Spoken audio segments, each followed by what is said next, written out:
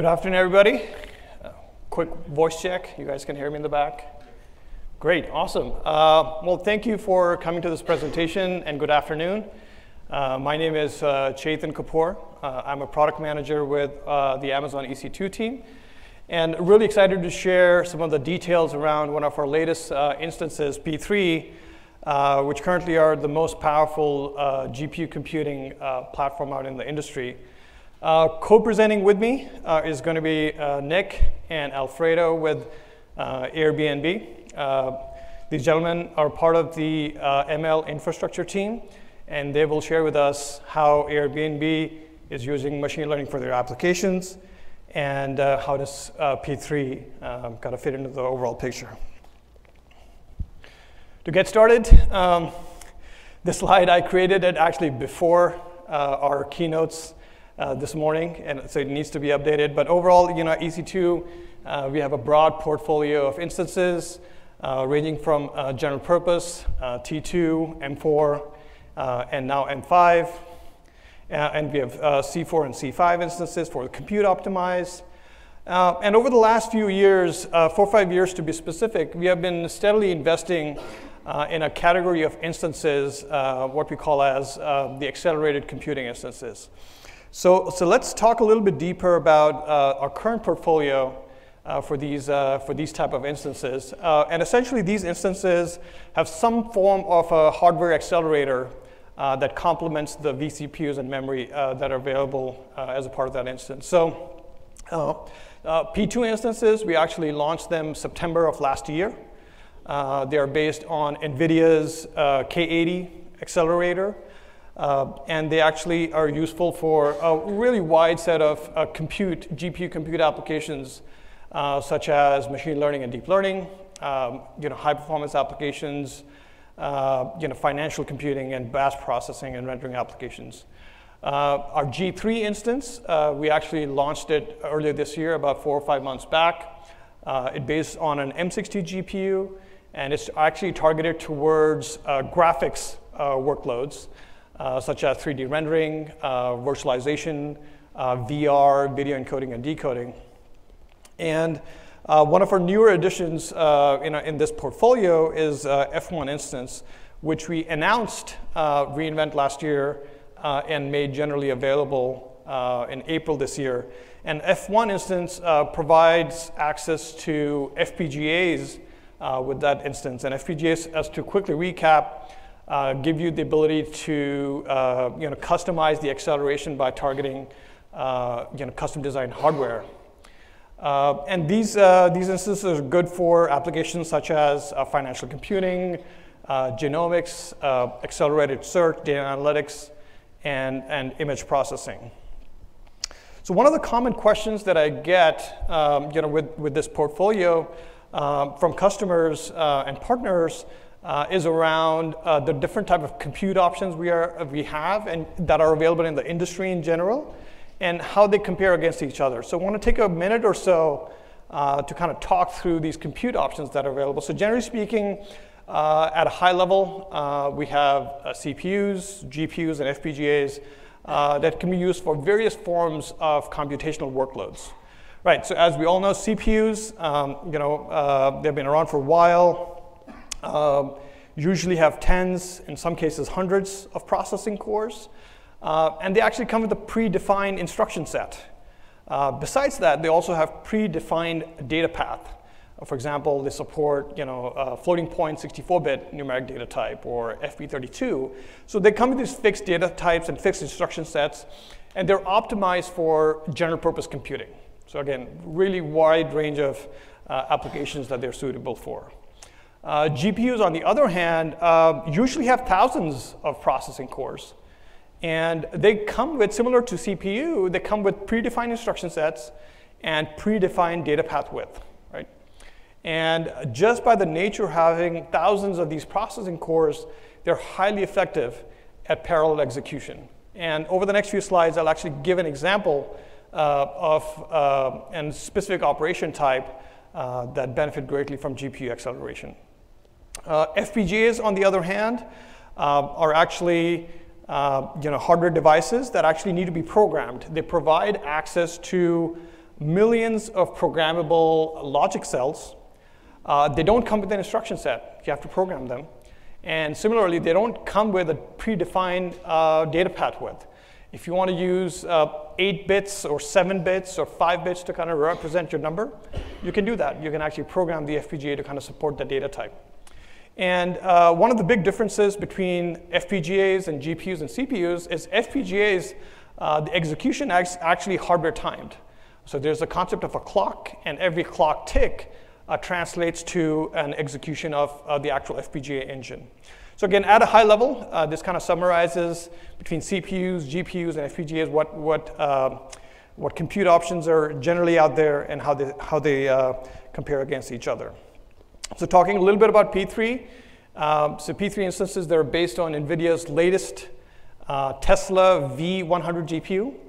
It's based on their Volta architecture. So these instances are currently industry's most powerful GPU-based platforms available.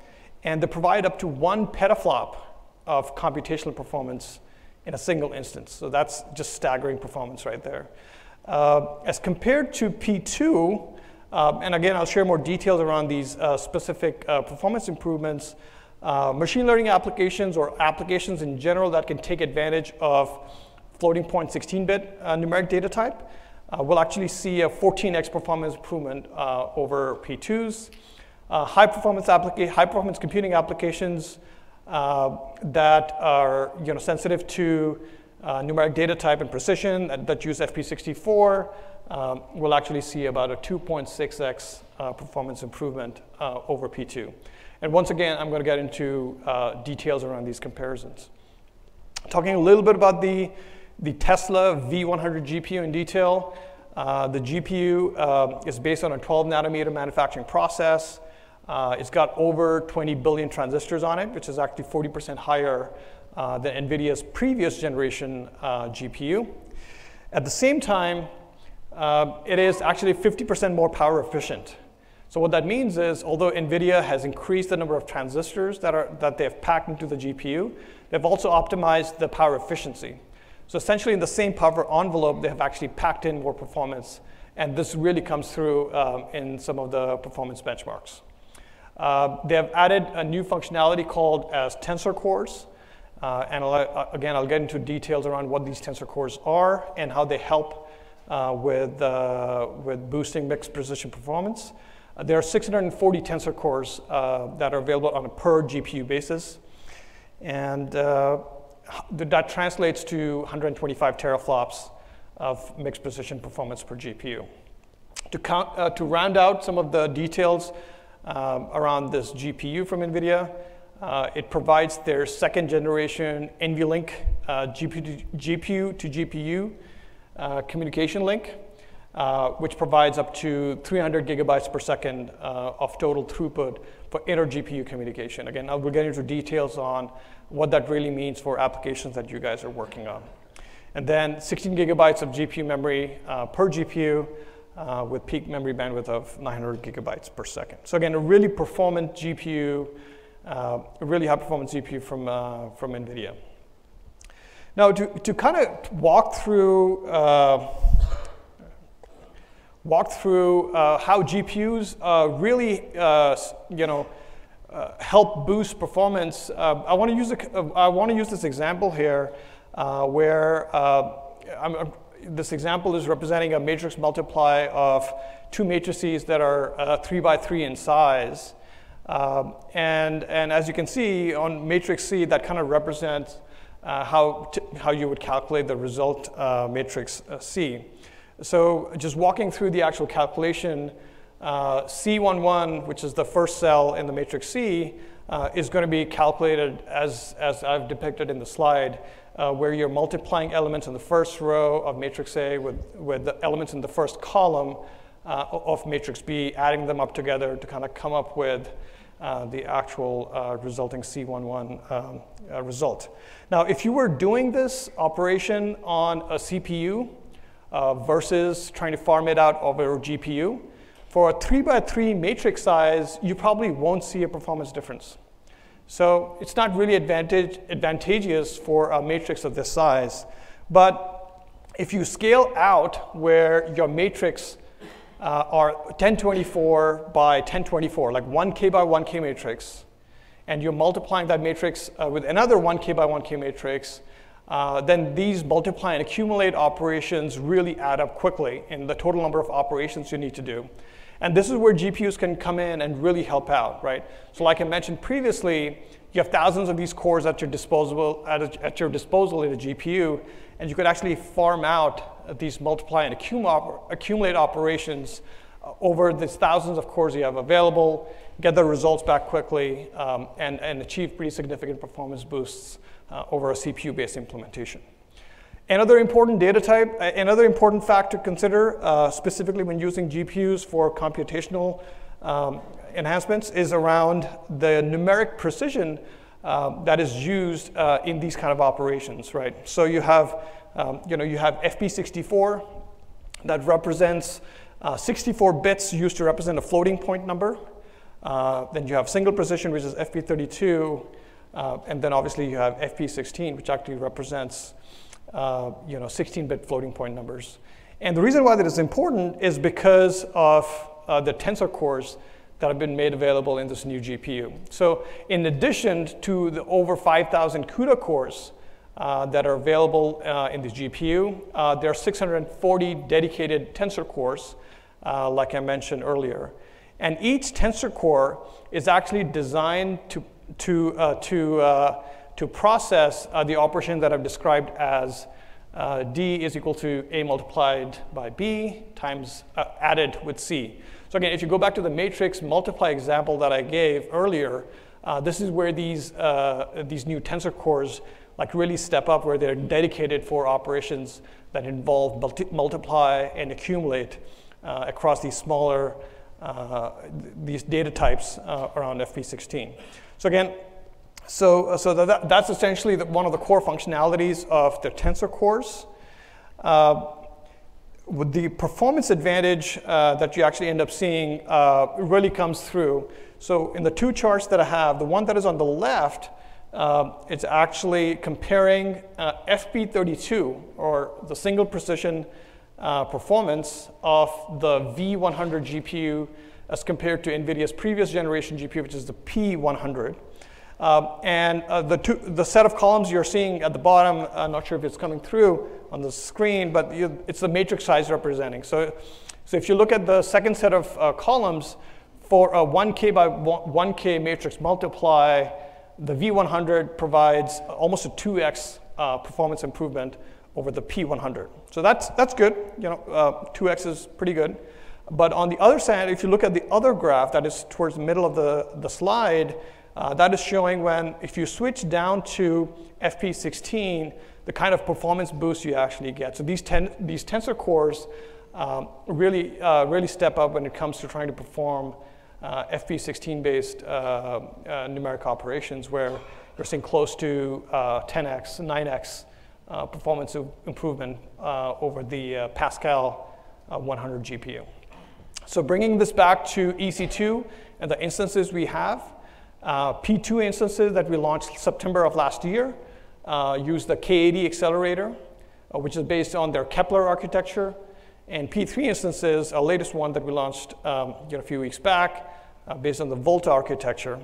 And this slide kind of compares the performance improvement across the different numeric precision types for these accelerators, right? So in the first chart, we are comparing mixed precision or FP16 performance. K80 actually does not support FP16 data type. So the max you will get is when you're actually using FP32. And if you just share the teraflops of what you can get in P3 versus P2, it's 14x. If you look at FP32 performance specifically, it is around 1.7x. And FP64, the increase in teraflops is around 2.6x, right? So for machine learning applications, we actually did an internal benchmark where we used MXNet as the framework, ResNet 50 as the model, and ImageNet as the data set to actually benchmark the performance of P3 versus P2. And for machine learning training, we are seeing an over 7x performance improvement over P2s and over the K-AWS platform. So again, really exciting performance boost, generation over generation between P2 and P3. So again, dive a little bit deeper on the instance sizes and some of the specs around these instances. We support 3 sizes, the largest one being with 8 GPUs in it, 64 vCPUs, and almost half a terabyte of RAM. And we actually use NVLink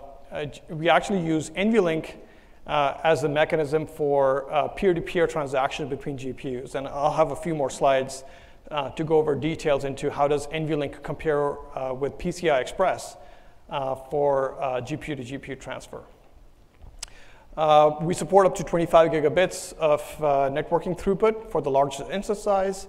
And based on the increments that we were seeing in the EBS performance over the year, P3 has a 40% performance improvement over P2 instances.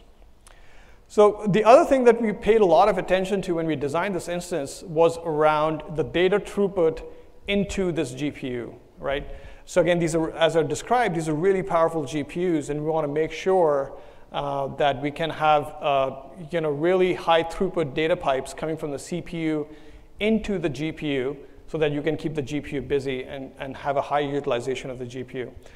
So besides that, we have also doubled down on making sure that we have good peer-to-peer transaction between the GPUs, again with the intention of making sure we can keep a high utilization of the V100 GPUs. So comparing P2 and P3 when it comes to peer-to-peer transfers and host to GPU transfers, for peer-to-peer, there's a 9x improvement between P3 and P2 that is mainly provided via NVLink, where we can do 300 gigabytes per second.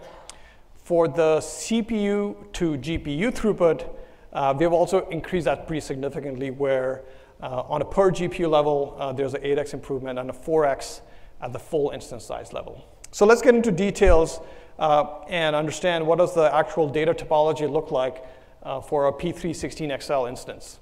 So P316XL, it's a dual-socketed, or P3 is a dual-socketed machine where in the 16XL configuration, you have access to both the CPUs and all the vCPUs they provide.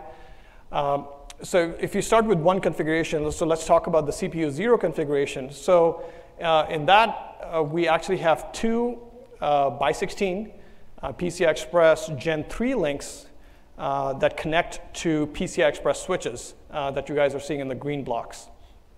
And one PCI Express switch that ends up connecting to 2 downstream GPUs. And then we repeat that configuration for the second set of GPUs behind the same, and then replicate that for the second set of CPUs and GPUs.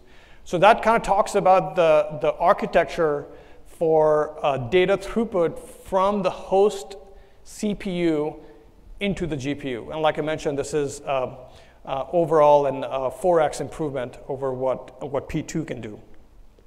Now, NVLink is actually layers on top of this, where it's a direct point-to-point set of links that connect GPUs to another set of GPUs directly. So each GPU has 6 NVLink ports, and we end up leveraging those connections to connect all the GPU in a hyper mesh configuration to enable peer-to-peer transactions. So let me give an animation of how this would actually translate. So let's assume that we actually want to transfer data from GPU 0 into GPU 3 over PCI Express. So let's assume that NVLink doesn't exist, and we want to use PCI Express for that transfer. So in that case, the data will actually take this path, and will traverse over the PCI Express links down to the other links and into the GPU 3. In the case of NVLink, it'll be a direct transfer. It'll just, again, directly go over the NVLink and transfer data from GPU 0 to GPU 3. For the other scenario that is even more interesting is the scenario where you would want to share data from GPU 0 into GPU 6. So in this case, you actually have to go through the quick pack interconnect that connects the 2 CPUs, which typically involves like a memory copy, and that's the path that the data traverses. So in the case of NVLink, it is again a point-to-point link, and it's a lower latency transfer. And by just the sheer number of NVLink connections we have, we can enable much higher throughput over what we can do over PCI Express.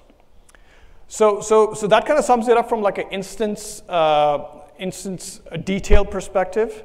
Again, just to summarize, from an application and a use case perspective, there are just two broad categories of applications that P3 is really suitable for. One is around the machine learning, ML/AI space, where again, the keynote this morning, we highlighted a whole bunch of applications where natural language processing, image and video recognition and recommendation systems. And then another set of applications around high performance computing, where you have CFD, financial and data analytics, simulations, and computational chemistry. Great, so now I would like to hand it over to Nick. Nick is a product manager with Airbnb, and he's going to share with us how Airbnb uses machine learning. And then Alfredo is going to join and talk about some of the details around their architecture. All right, Nick.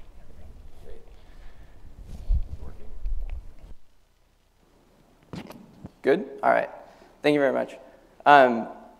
All right, so I'm Nick. I'm the Nick Handel, the product manager of machine learning infrastructure at Airbnb. And I'm going to start off just set the stage of how Airbnb uses machine learning, and then I'll go into what the machine learning infrastructure team at Airbnb is doing to help the rest of the company use ML. And then I'll hand it off to Alfredo, and he'll go deeper into our use of the P3. All right, so set the stage. Airbnb's mission is to create a world where people can belong when they travel by being connected to local cultures and having unique travel experiences. So a bit more about Airbnb, just some stats. I think most of you are familiar with Airbnb, but kind of set the stage of the scale of the data that we're dealing with. So there are 65,000 cities listed with homes on Airbnb, 4 million Airbnb listings worldwide, 191 plus countries, and 200 million Airbnb guest arrivals all time. So that's a lot of data. That's going to take a lot of compute. So the really complicated thing about Airbnb and the need for machine learning really arises in marketplace dynamics. So we have guests on the left and hosts on the right with their homes. So in kind of a standard marketplace, you have supply and demand, and you want to connect the supply with the demand. But it's not quite so straightforward with Airbnb, just because of how unique some of the demand is and how unique some of the supply is. So there's this complicated matching problem where we have unique guest preferences. Maybe they want to check in early, or they want a hot tub, or they want a good space for their family. There's a variety of needs. And then we have listings that can meet those different demands, and hosts with preferences also. They might not want early check-in. They might have some preferences about what kinds of trips are happening at their home. Maybe they really just want business travelers. And so this kind of presents this complicated matching problem where we really need to understand both the guest and the hosts and the supply, the listings. So as you can imagine, there's a huge amount of machine learning that is required to make that dynamic happen. But some quick examples. So pricing these listings, every listing is unique, so pricing them is pretty complicated. There's, unique amenities, and sometimes the listing will add a hot tub, and it'll get more value out of that. So we have these smart pricing recommendations where you'll need to price a listing out for every single day into the future, and if the listing changes, like they add a hot tub, you'll need to change those prices. And you also need to change those prices if there's different amounts of demand for some different nights, and if that demand evolves, like if there's a big conference in town. So we use it for risk, bad actors detection, protecting the community.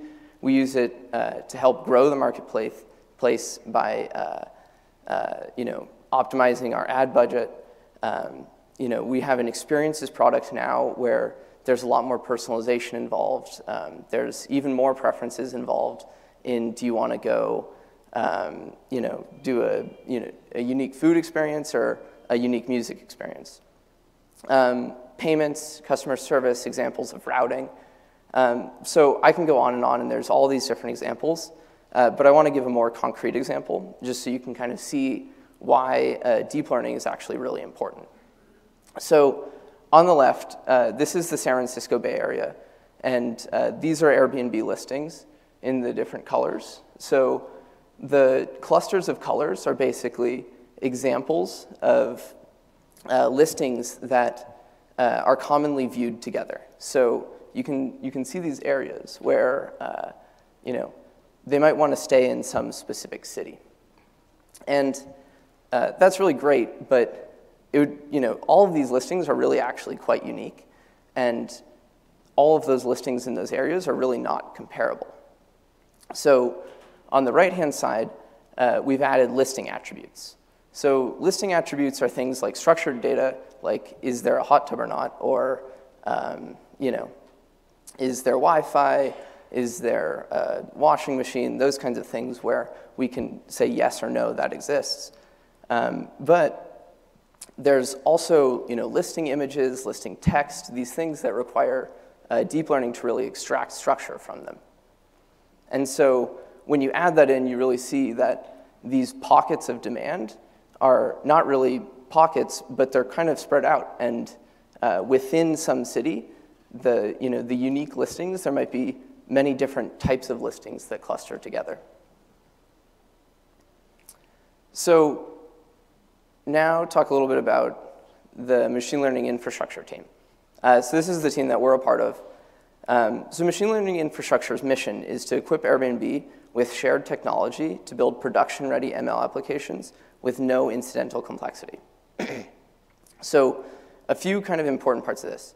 Incidental complexity, we define as basically something that if somebody does it, it shouldn't have to be done again. So you want to remove as much incidental complexity as possible, and the goal is to make it so that this doesn't happen. You don't have to repeatedly do the same kinds of things.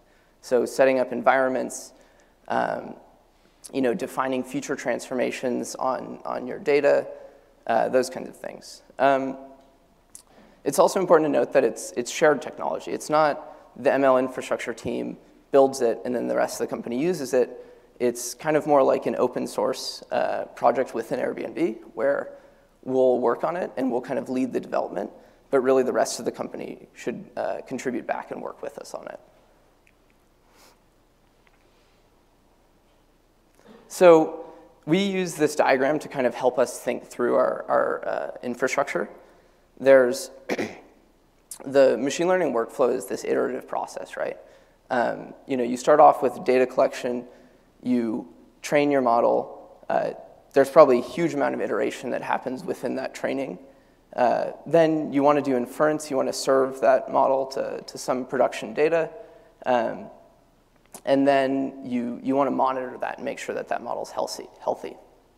So at the center of that is this orchestration layer, where you really want to make it so that all of those things happen smoothly together. And without common shared infrastructure that connects all of these different tools, you end up in the outside of this circle. It's very slow. I kind of think of this as like a flywheel. It happens really slowly. And what you really want is you want this tight loop where all of these different pieces fit together really well, and it's easy to train your models and improve them as quickly as possible. So, one of these is big machines, and I mentioned that training bubble is something that takes a long time. You want to really iterate on models. You want to experiment, try new things, and that's really where the P3 comes in. The faster we can make that loop, and the faster that we can test and produce better models, the faster this whole flywheel becomes. So now I'm going to hand it off to Alfredo to talk a bit more about the ML workflow and some of the uses of the P3 within it.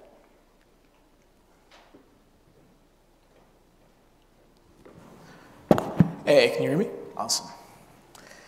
So Nick talked about some of the key pieces in an ML workflow. You've seen them before, but I'm just going to walk through at Airbnb when you typically want to make a model, kind of what's involved right now. So generally, you're identifying a problem so that involves some sort of iteration on a couple of data sets usually. You might want to figure out specifically, do I have a classifier or aggressor that's going to be my output? Maybe some kind of statistical model, maybe it's an optimization problem. These are all things we encounter at Airbnb. And we have to kind of make a good environment so it's easy to interact with that data, right? The output of that should really be a data set or a superset of all the data you're going to want for actually exploring that problem. So that's going to involve selecting what we call your features. And these are going to be your direct inputs into your actual model workflow. Unfortunately, for many types of architectures, so if you're using like a neural network or if you're using a boosted model, you're going to have to pre-process that data. That might involve scaling. So like images, you might have to resize them. With some numeric data, you have to transform it. And with text data and freeform, NLP, you do have other more sophisticated embeddings as well.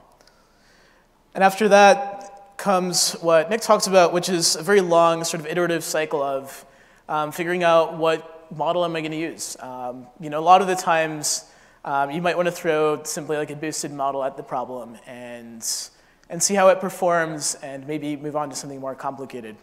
But if you're able to make that cycle very tight, if you're able to train a model on a massive data set, maybe get the optimal such variation, tune your hyperparameters, and get results very quickly, then you're able to kind of sweep the landscape and really get something that's very performant into production, not really have to settle very early.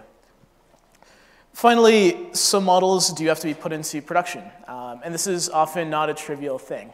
So you might need real-time inference where you have streaming data and you have latency guarantees. Or you might need regular batch training, and you're talking about petabytes of data that need to be scored on a daily basis. So it's important to make that workflow very easy as well. Now, at Airbnb, here's sort of the state we arrived at. That was sort of the status quo. And that's for identifying the problem for iterative analysis, that's very much like a local workflow, right? Generally, you're going to have somebody working. It's preferable to work on your laptop or in an environment where you can kind of interact with the data.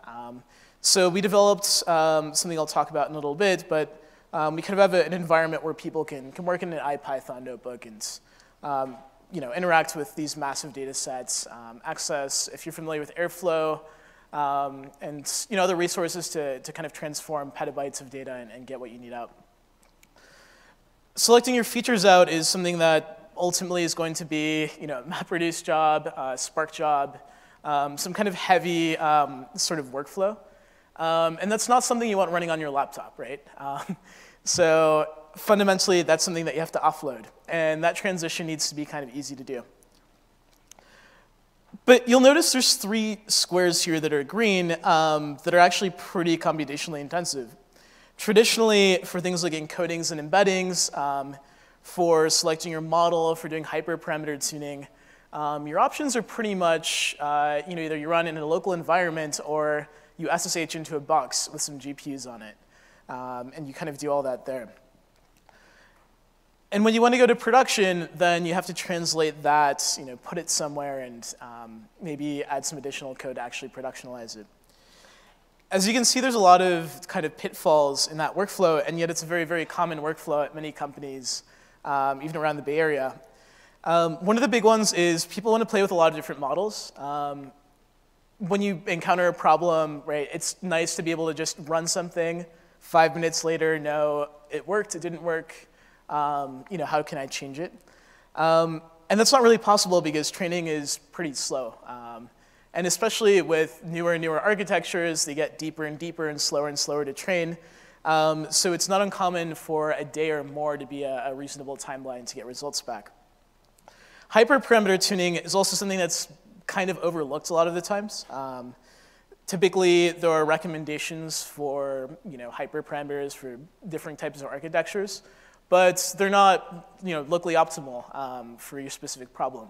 So unless you're able to spawn hundreds of these jobs and get the results back quickly, you're probably going to stick with what was passable in production. And then as I mentioned, so P2 instances and P3 instances are great, but they're expensive, right? If you have 100 of these running, like I'm sure that the budget for your compute is going to kind of bloat pretty quickly. And really it's expensive because you're not using them most of the time, right? Giving users access to these so they can develop on them means that 90% of the time they're actually in Vim and not actually running a job. So they're not being kept hot. And that just doesn't scale very well. And lastly, people, at least at Airbnb, want to use a lot of different frameworks. We don't like to impose that you must use TensorFlow, you must use PyTorch. You should really be able to use kind of whatever you want and have it run in a performant fashion. So we thought of a couple of these problems and really started over the last year kind of formalizing a good end-to-end infrastructure that will let us accomplish all these things. So I'm happy to announce Big Head by Airbnb.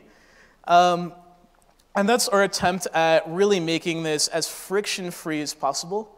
The biggest sort of, as Nick mentioned, thing we want to focus on is removing incidental complexity everywhere along the workflow.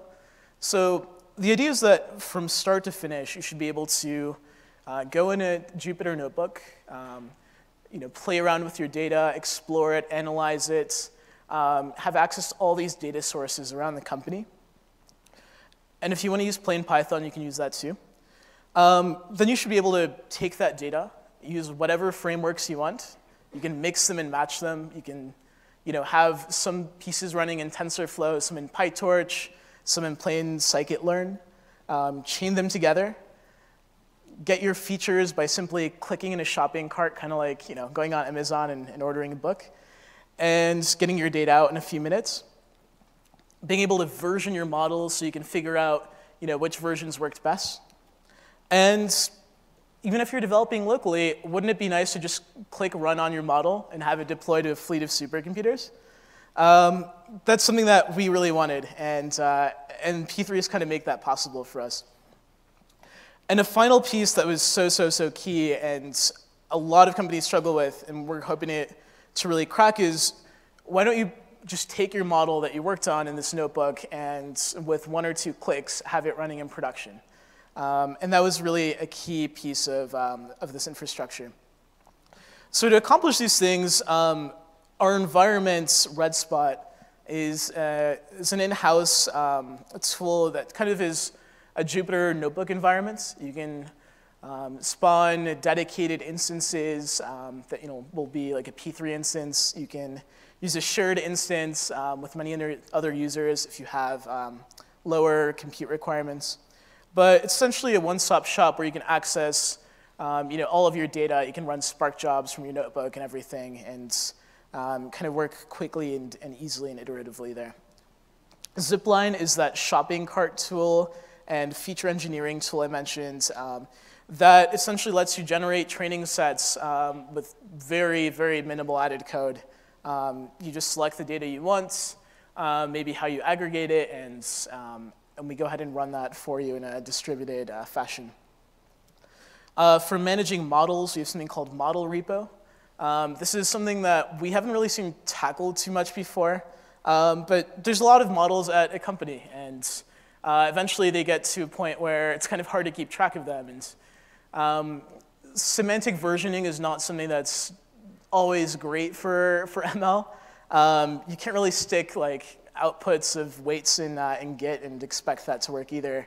So we developed something to better handle all the different variations you might have on a model and all the different training runs you might have, and just have those really easily accessible just by doing get and put to this service.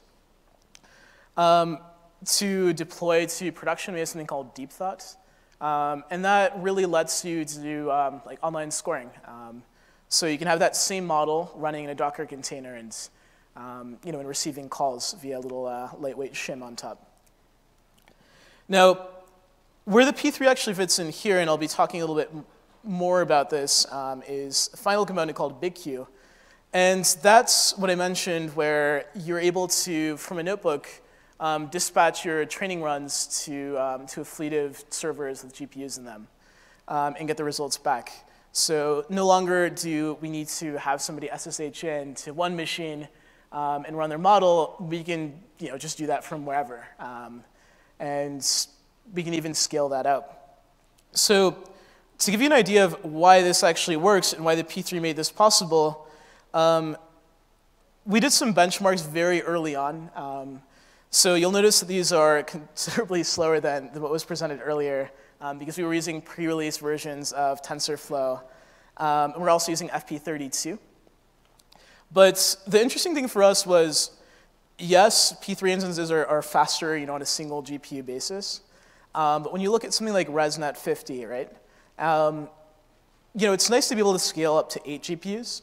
But historically, because of PCI Express's bandwidth limitations, when you scale out to like 50 GPUs, it doesn't actually scale very well. But with P3s, you definitely do get close to linear scaling. And I don't know if you saw like the Facebook paper where they trained ResNet 50 in an hour on ImageNet. You can now get pretty close to that on a fraction of the GPUs and a fraction of the cost. We use something called Horovod to do this. It's a tool by Uber. It uses MPI and NCCL, which is kind of NVIDIA's hardware-accelerated library for reductions, and helps them compute the gradient. But essentially, while we were kind of limited in initial testing to these number of instances, you should be able to scale this up, probably 2 or 3x and see, not a huge reduction in your speedups.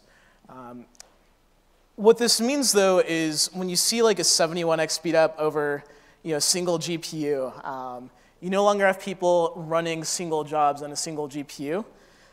So now you have people running jobs that take a few minutes. And because jobs only take a few minutes, we're able to do something like this. And this is kind of the architecture for BigQ. The idea is that as a client, you can dispatch these jobs, these asynchronous jobs, in a fashion that's very familiar to you if you've worked at HPC and if like scheduled jobs to run on a supercomputer. The difference is you can do this from a Jupyter notebook, right, with a library. If you have like a TensorFlow model, we have all these little wrappers for them, and you can kind of just dispatch it to BigQ, and when it's fit, you get your fit model back. It's serialized out. The actual run happens within Docker, so anything that you have in your environment in Jupyter, you have on your environment on the P3 machine. Or if you need 50 P3 machines or 10 P3 machines, that'll all be there. Also, because we allow you to mix models and mix different types of frameworks, this means you can get some pretty complicated workflows in production with maybe 10 or 11 lines of code. And actually train them in a few hours, where it might have taken days, or in the past, really, we wouldn't have even tried it.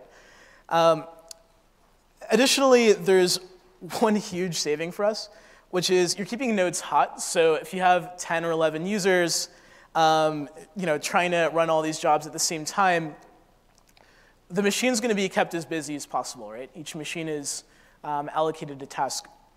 If you don't have enough, we can actually use, because we're on the cloud and not on-premise, scaling to auto-scale this out. So if we initially reserve 3 or 4, we can go up to like 10 or 11 and kind of get the performance we need to not have everything take an hour. While at the same time not spending a ton of money doing it. So this is something we're really excited about. It's really only possible because you have this amazing multi-node scaling with P3s thanks to NVLink. But we're planning on open sourcing some of this stuff in the near future. So this is going to be a pretty interesting little change in ML infra for many people. Yeah, cool. Well, thanks, Alfredo. So yeah, just to summarize, P3s, again, one of the most powerful GPU platforms in the industry right now. Again, pretty significant performance boost over our P2 instances. And with that, we'll open it up for questions. Nick and Alfredo, if you guys want to join me. You guys can walk up to the mics. Any questions? Just a phenomenal presentation. You guys got it. Just great.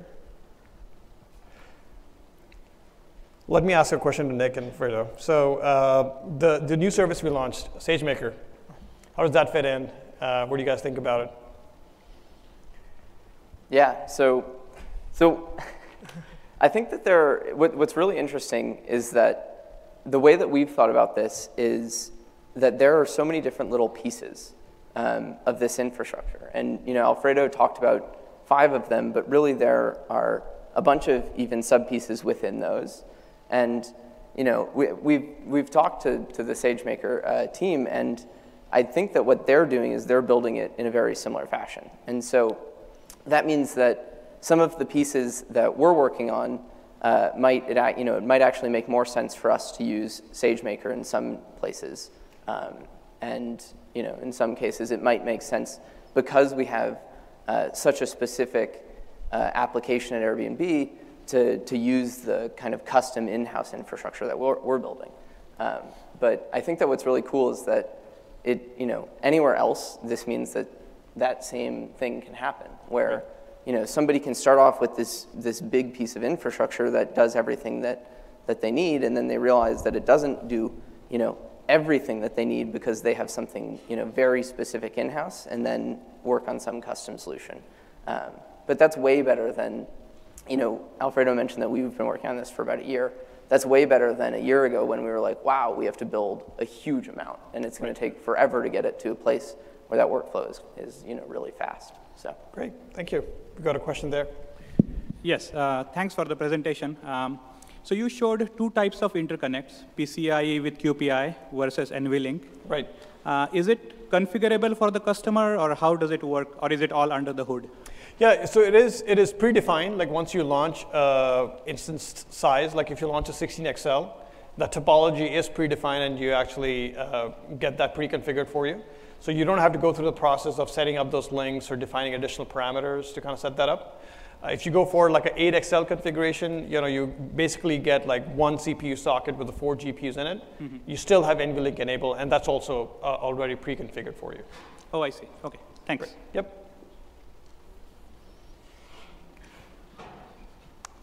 Any other questions?